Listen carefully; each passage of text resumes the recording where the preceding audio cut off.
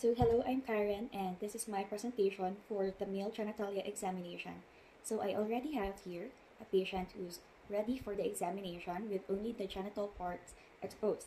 So we have here the male genitalia. So on inspection, I have to look at the ventral, the dorsal surfaces, and also the base of the penis. Okay, so the pubic hair is well distributed and no pubic lice. The skin appears to be free of lesions, signs of inflammation, excoriation, or scars.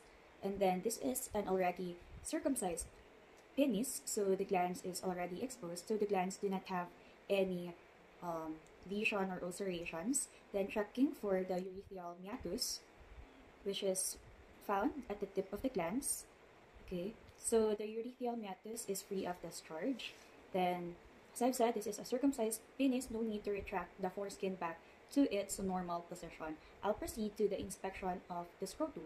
So for this one, you need to lift the penis to see the scrotum and its posterior surface.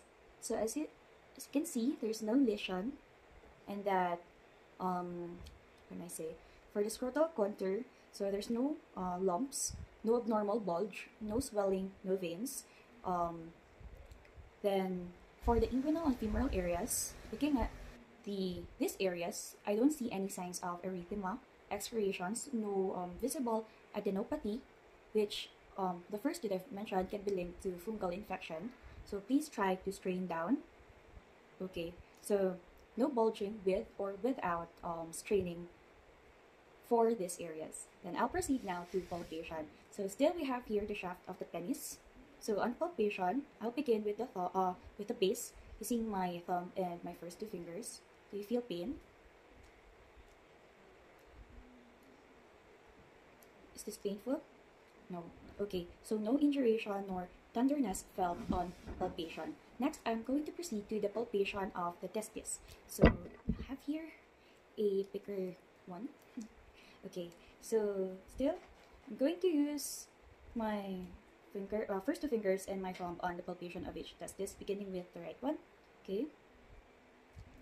Okay, so do you feel pain? No. Okay, for the other side also. Do you feel any pain? No. Okay, so on palpation, the testis is smooth, they're ovoid, so obviously they are descended and they are symmetrical. So they are also non-tender and no palpable mass was detected. So I'm going to proceed to the palpation of the epididymis. So I have here still the scrotum.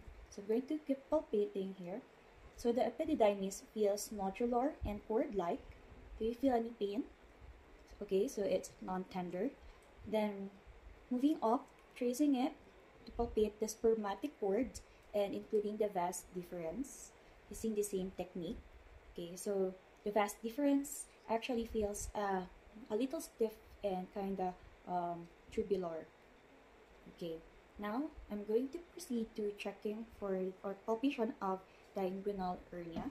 So still using this model, I'm going to use my right hand for the right side of the patient.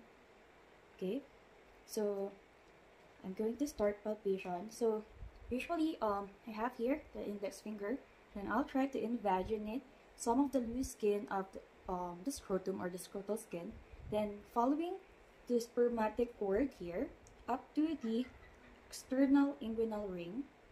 We know that it's the external inguinal ring because it is a triangular slit-like opening.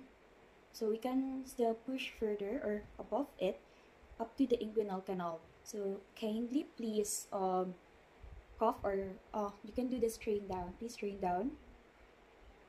Okay, so I was not able to palpate any bulging mass that moves down to meet my the tip of my index finger. So overall, your genitalia is in good condition, and that I don't see any findings that can point to any serious condition. Do you have any questions, clarifications, or concerns?